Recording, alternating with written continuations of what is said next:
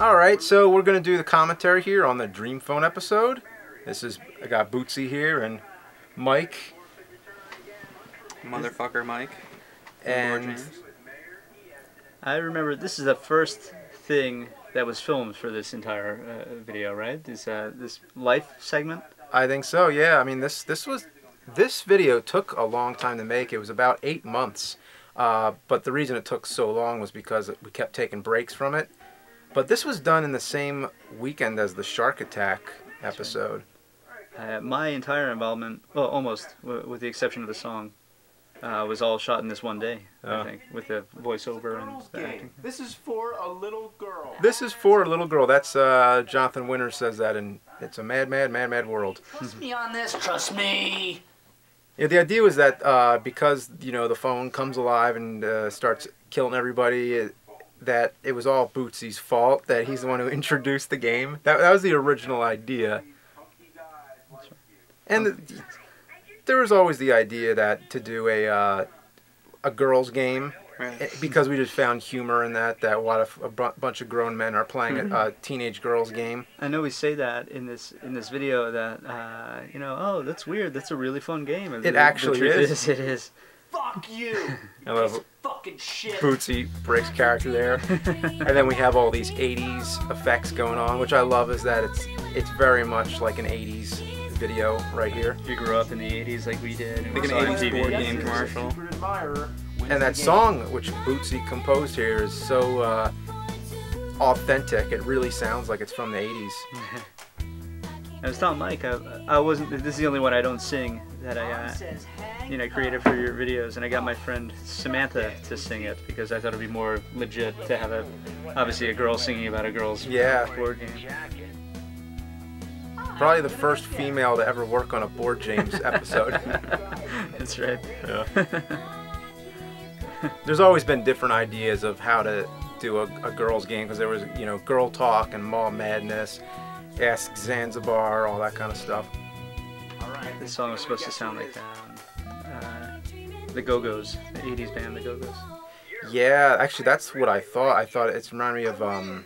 Did they do Vacation? Yeah, that's them. Yeah. Yeah. Especially Our Lips Are Sealed.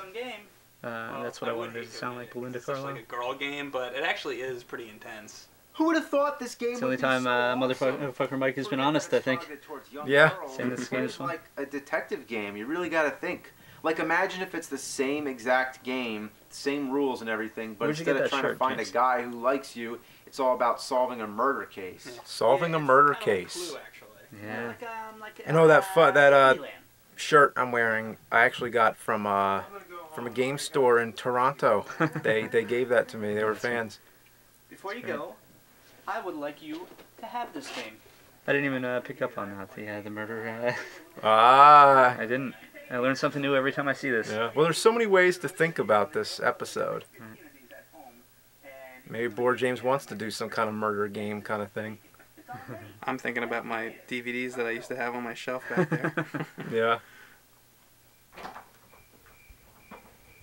A lot of this video was filmed by myself, and it's really I'm really no stranger to that. This reminds me of filming movies, years ago, like Cinemaphobia, where I'm just filming myself. A lot of times I'm the starring actor in it, and it's just something I'm very used to. Kind of reminds me of the Mr. Bucket video a bit. Don't you take the batteries out of him too? At one point? Yeah, it's like Child's Play. A lot of those movies where there's something that's battery operated, but it doesn't have the battery. So how is it working? That old cliche. Earlier, when you walk into the basement, I know you had this regular. It's normally there. The Twilight Zone. Yeah. Is that a conscious decision? Yeah, it's like he stepped into the Twilight Zone. But it wasn't the first time that poster appeared in a Board James episode. But Who is this? I'm just a secret admirer. And well, that's actually Bootsy doing the voice of the phone. That's right, as we discussed. Which we talk about. We wanted to go for like a Hal kind of to start out the voice to sound like 2001. The Kubrick movie. Yeah. The kind of innocence of just the desperation.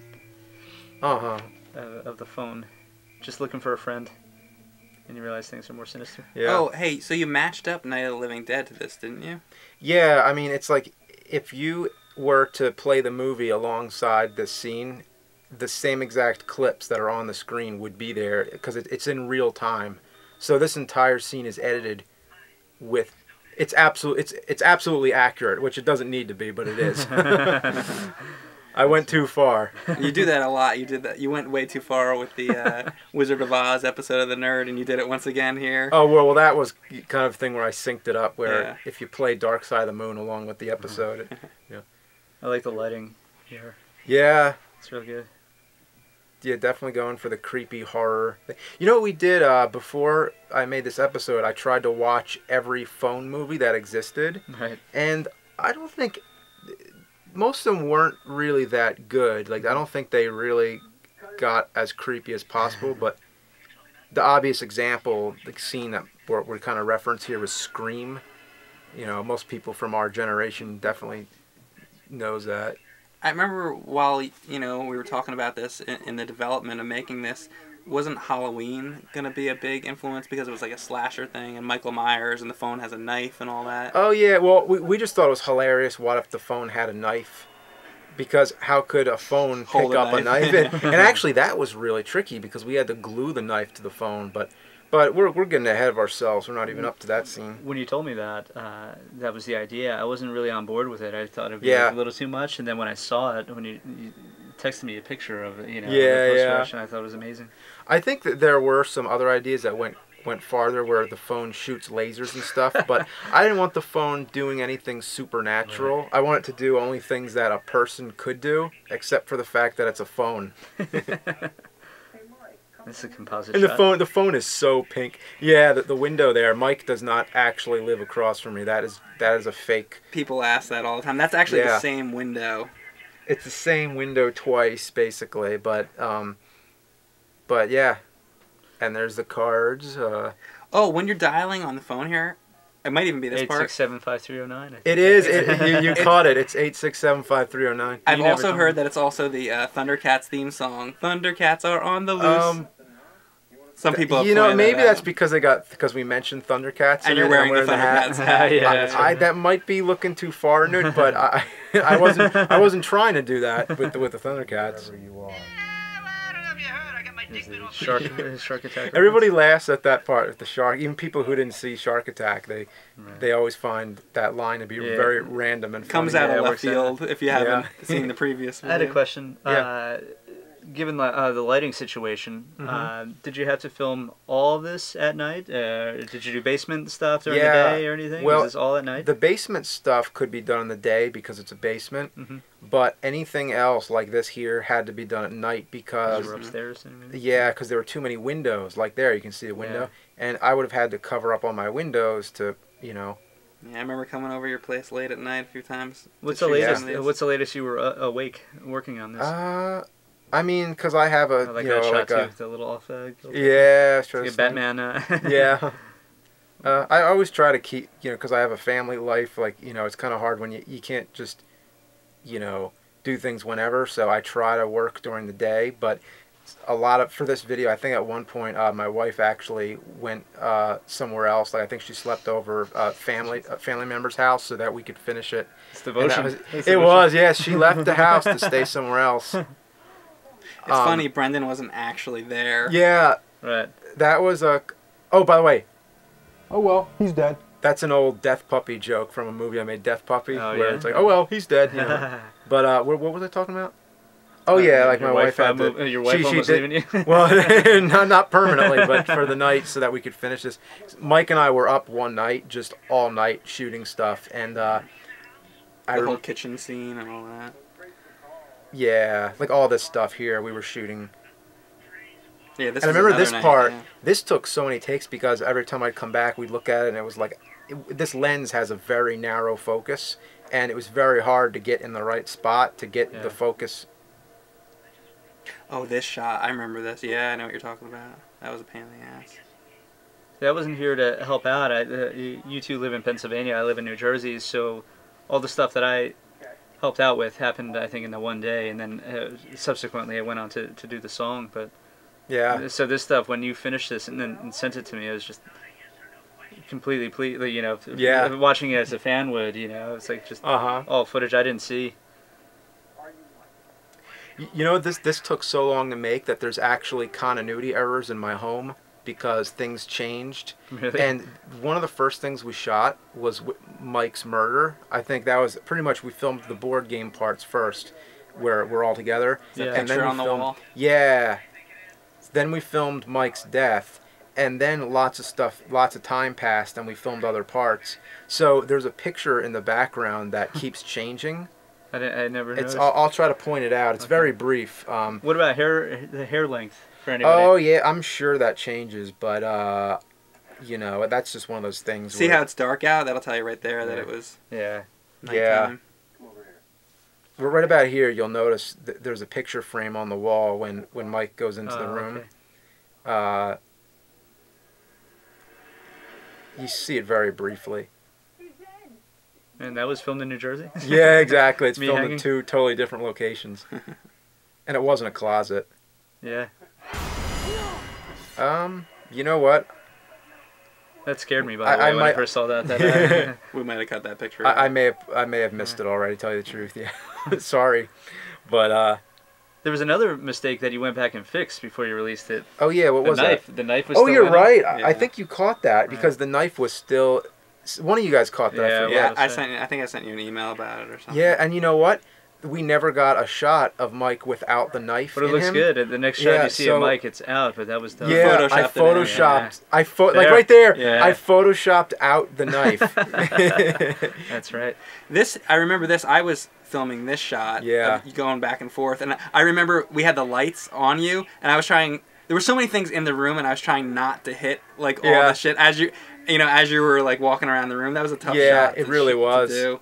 I think this is my to get Finest- shadows out. Oh, this yeah. is my finest contribution to The voices, yeah. Here's where he thinks it's gonna be Mr. Bucket. Guess who? Yeah, that's great. Great I shot love of this your line. I love doing the zooms in. Yeah, juxtaposition of the smiling kids too. It's real creepy.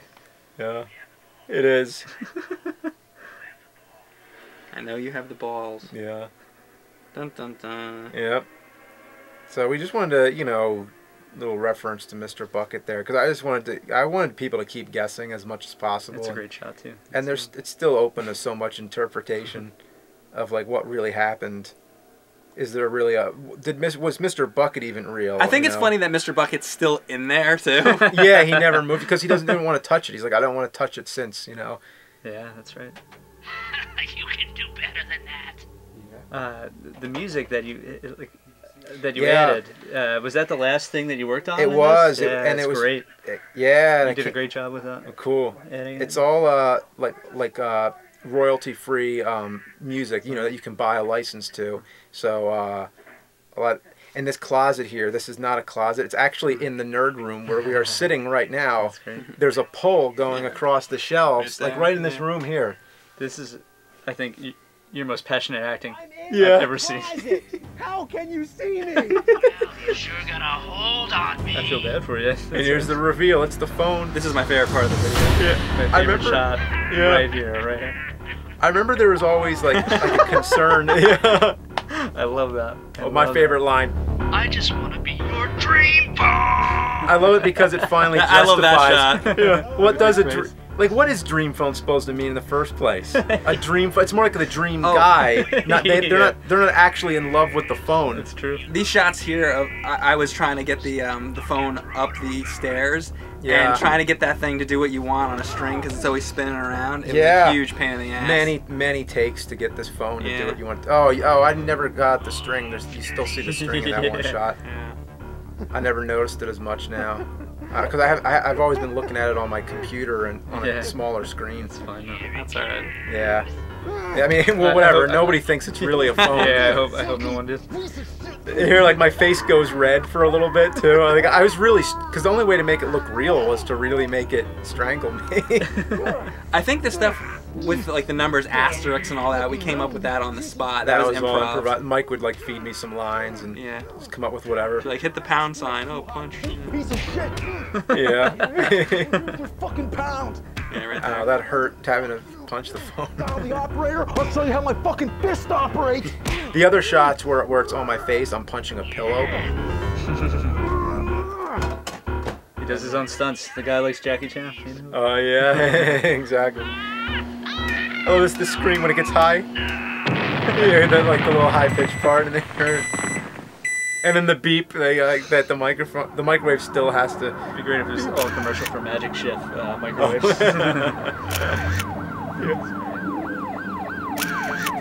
And also, some of your finest acting right here. Oh yeah, It really is, without saying anything. This really opened up the doors more for me. That I felt this was like James is like a Norman Bates kind of character. Yeah.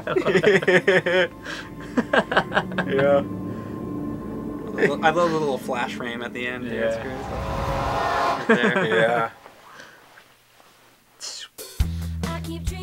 And then we end with the upbeat song. The sugary pop. I like that you keep the DreamPhone. Yeah, kind of like, yeah. And the hot pink font. Uh-huh. Very fitting. Well, nice work, James. I think it's the best video that you've made. Really, I do. Well, thank you. Yeah, this was it might be my favorite so far.